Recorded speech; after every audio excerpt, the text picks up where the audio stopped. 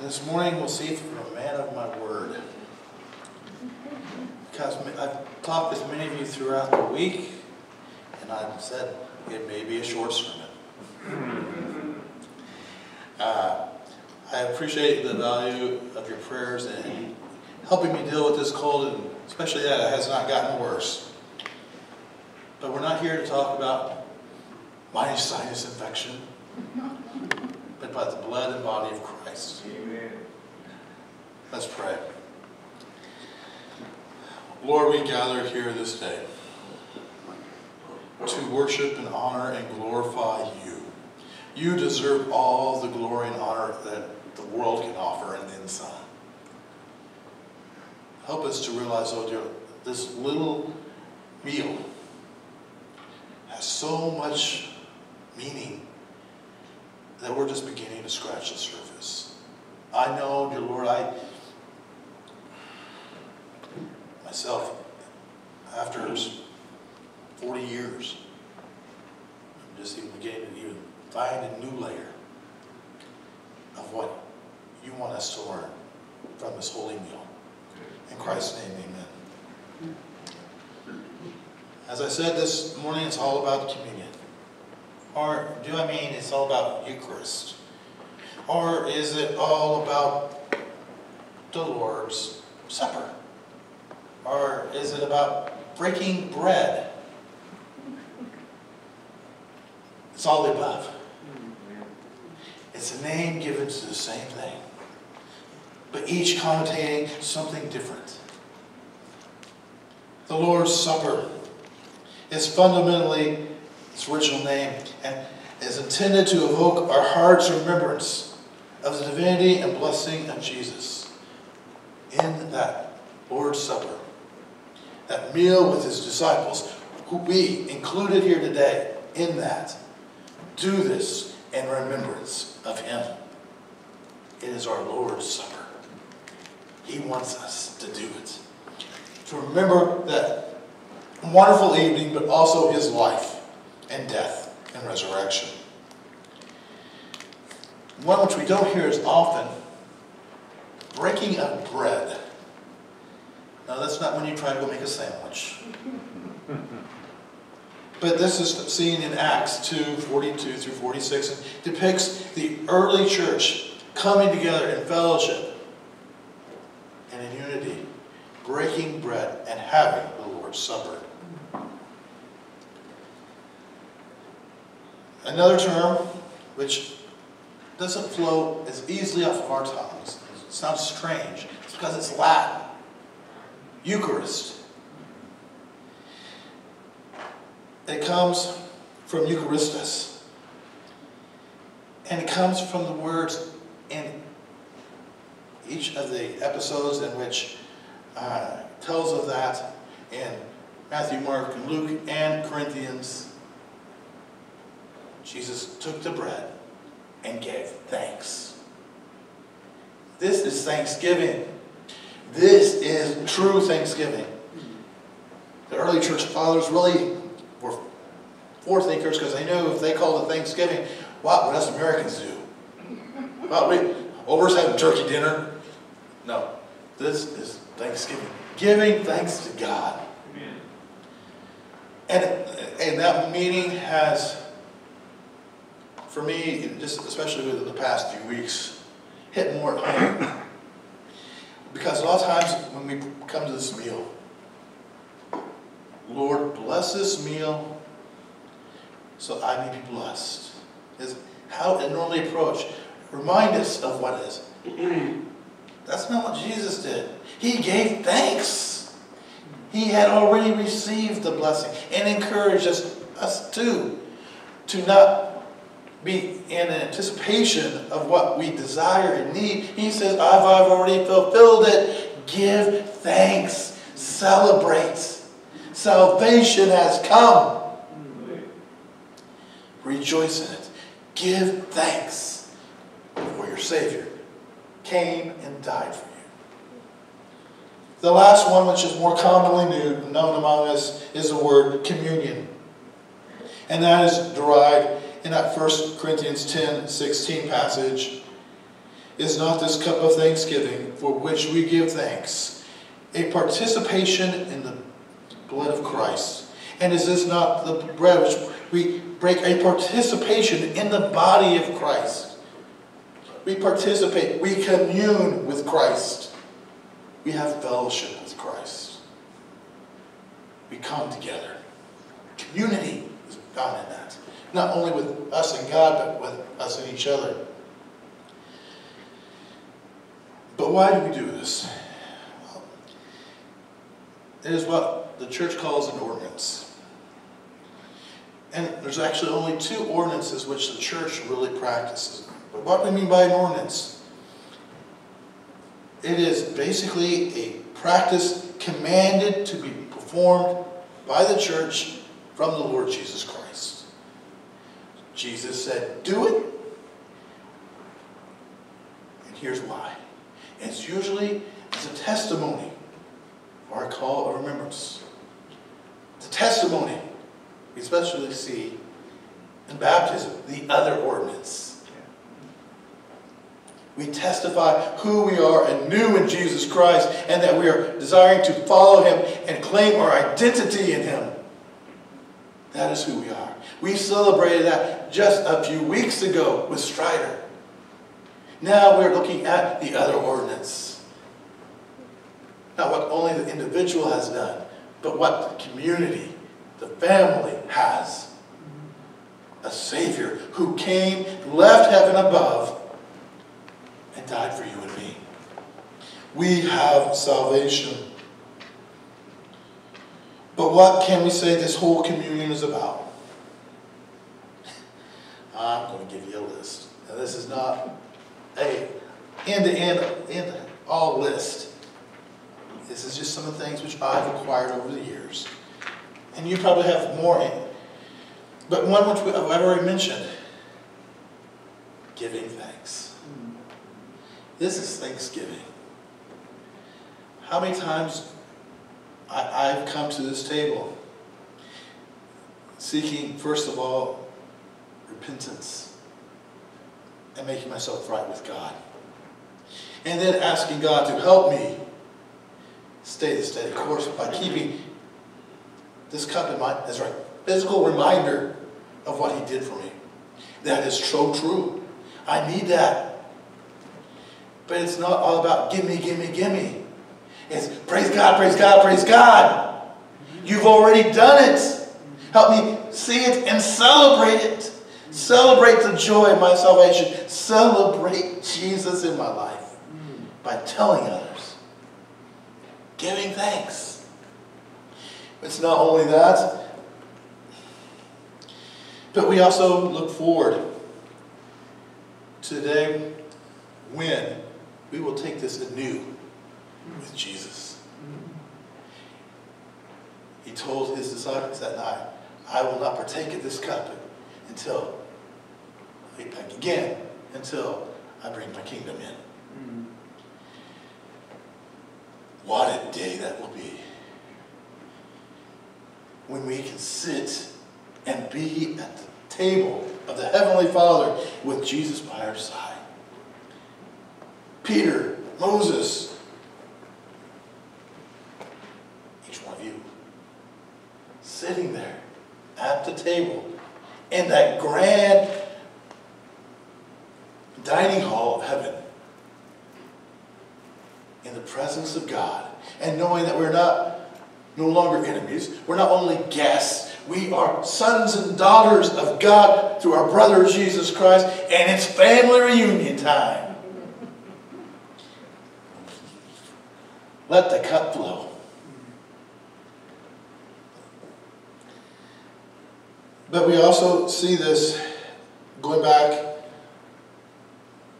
using the Old Testament, of what it was originally intended. Each of the elements. How it was a sign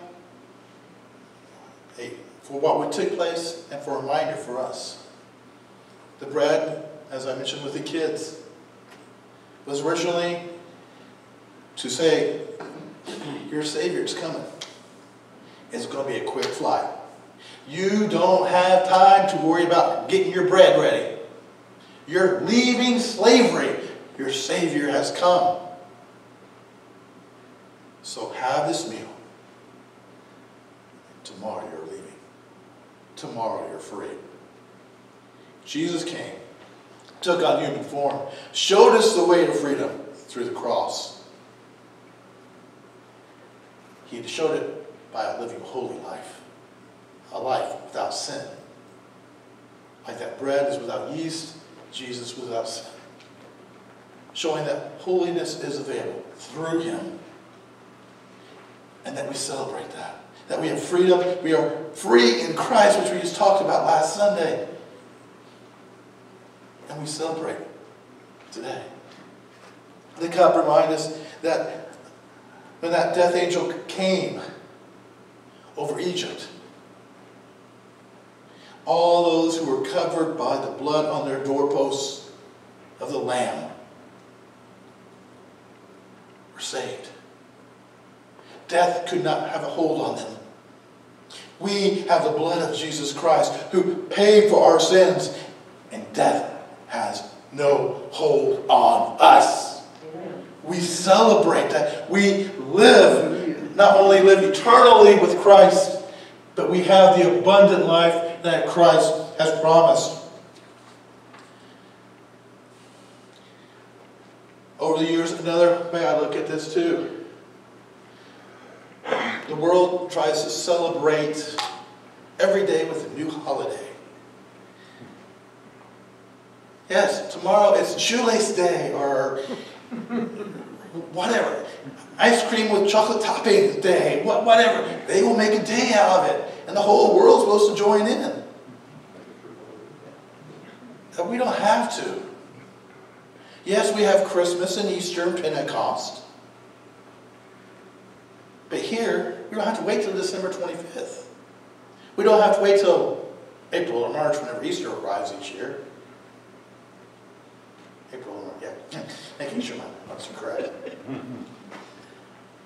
Communion helps us to celebrate it every time we partake.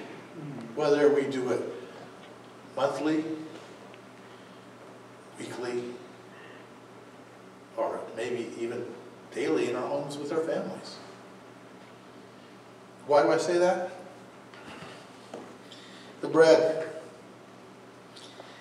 Philippians 2 tells us, Jesus left all the glory of heaven, poured himself out as a servant, a humble servant, lived among us without sin.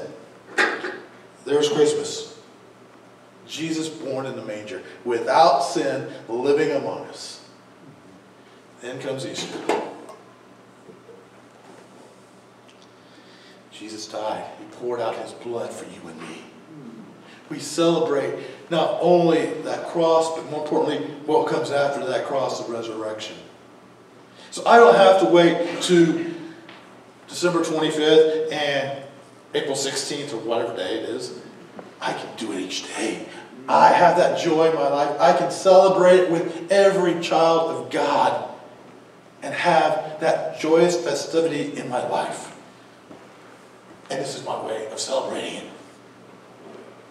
It does not involve forcing my ideas on anyone else. It's just our family is having a reunion, celebrating the holidays. Also reminds me of where I need to be. We are told in Corinthians that we must come before the table with a pure heart. That doesn't say pure lives, but a pure heart. That's the difference. Because I can mess up. I can sin. Hopefully not intentionally. But what I'm saying is we don't have to get everything right with our actions before we take. We have to get our heart right with God. Seek forgiveness. And if I need to, seek reconciliation with maybe those who have offended. But I don't have to make restitution before I can partake. I seek God, asking for his forgiveness so I can see him clearly and make him, once again, the number one priority in my life. is a way of centering myself once again in my Father. By giving Him praise and thanksgiving, celebrating His birth and resurrection, and so much more. But a lot of times I think what we have done is look at this meal as an individual between us and God. But the word is communion, people. Have we really considered that we are united at this table? Not just like the States of America. We say we're united, but how many times have we succeeded from each other? Yes, South Carolina and the rest of the South did. But do you know how many different parts of the states attempted to? I know there's a portion in Illinois which at one time tried to succeed. Why? It wasn't over slavery or anything. It's just they weren't receiving any attention from the rest of the state. All the highways went around it. And so they got no economic growth. So they tried to reach out to Canada. Would you accept us? And there were other parts of the country which did the same. Maybe not with Canada, but because they weren't getting recognition, they tried to succeed. It's a loosely knit association we have here in the States. But when we're united in Christ, that's a different story.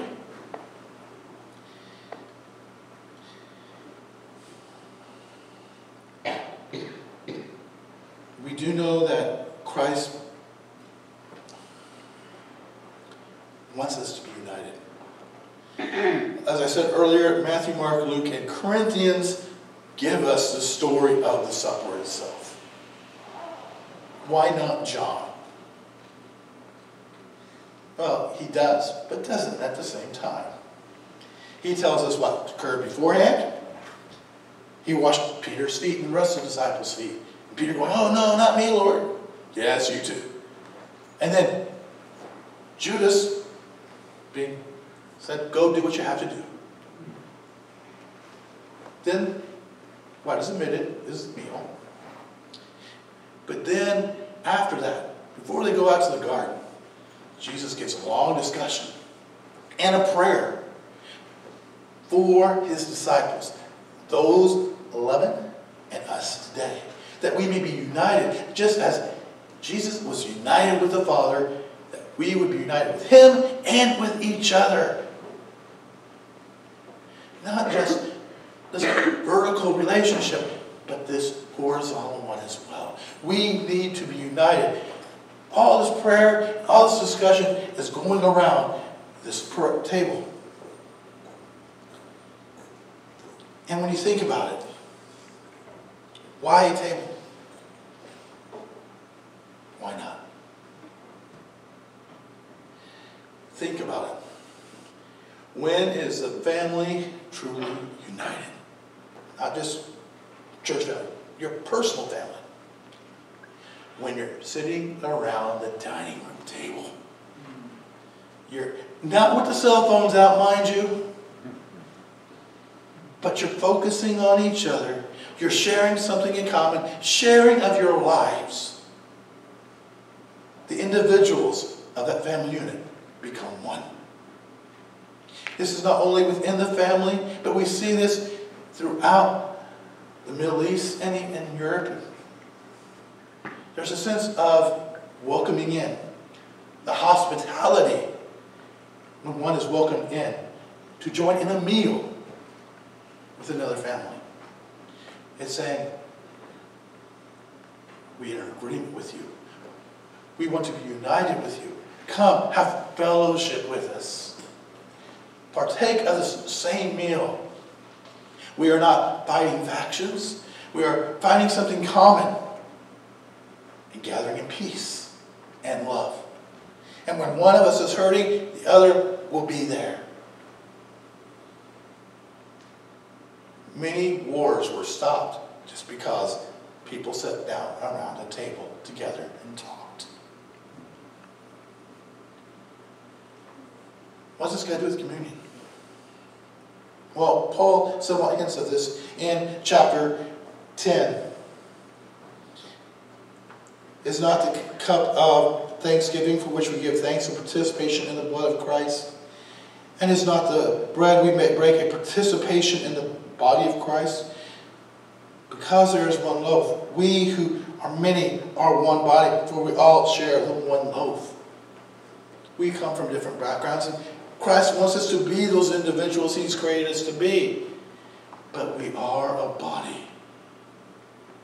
We need to recognize our commonality. To come in love, sit with our Lord. Not wait until when we do physically in that new heaven and earth. But even now, just looking not only at our Lord, but realizing because we have this commonality, what we partake of in Christ, so are you. And when one of us is suffering, because we are one body, all of us should be suffering. Now, that does not mean that if Keith breaks an arm that we all have to, oh, my elbow. No. But let's think beyond that. We've talked about this morning, and I think it's the Lord's timing on this, the whole idea of human trafficking. How many Christians have been caught up in that? Are our hearts saddened? Or are we too busy? Well, it's not me at least. It's not my children, so praise the Lord. But are we praying for them? Are we united in our grief with them? Do we come to the table broken, seeking our Heavenly Father to intervene? Or to use us to help intervene? The table unifies us. But we have used it as a way of distancing ourselves. Because I need to get right with God. You do your thing, I do mine. But it's me and God. No, it's all of us. Each and every one of us. It doesn't always have to be about even just human trafficking. How did we partake of the supper when 9/11 took place? Did we just go through our normal routine?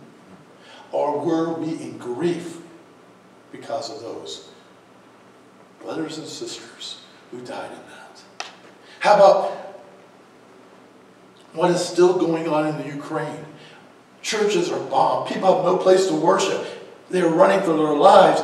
And here we are sitting by, oh, yes, it's time for communion. No. Let this be a time as a reminder that when one part of the body of Christ aches, all of us aches. And then, because we who may be blessed, share in our blessings to help those in need, so that the body can be whole because of the body of Christ. This table is called to bring us together, just as the Son is to the Father. We are to each other because of the Son. He has set us free, yes, but not set us free to do whatever we darn well please. We are set free to honor God and be there for each other, love one another, help one another. These are just some of the things which I've been learning more and more about communion. I'm not sure what may have hit home with you. You may have known all that. And you may even know more. I'm going to know more from you. Why does communion mean to you? I would love to have that discussion with you. Because, yes, I've gone to seminary. Yes, I've been preaching for nearly 30 years. But folks, I don't know everything. We need to learn. But more importantly, we need to learn and love together. The supper's here. We'll be partaking that in just a minute. I'll pray, and Keith will have the song, and then we'll partake. Lord, I just want to thank you for this time that we could gather here today to talk about how this table, while it reminds us of salvation and the freedom that we have, and we're just so grateful for it. But dear Lord, you did not create us to be independent, but dependent upon you and leaning upon each other. When one hurts, we all hurt. Help us to celebrate, but to spread the love, spread the concern, spread the blessings. Thank you for this day. Help us to honor you in the right way. In Christ's name, amen.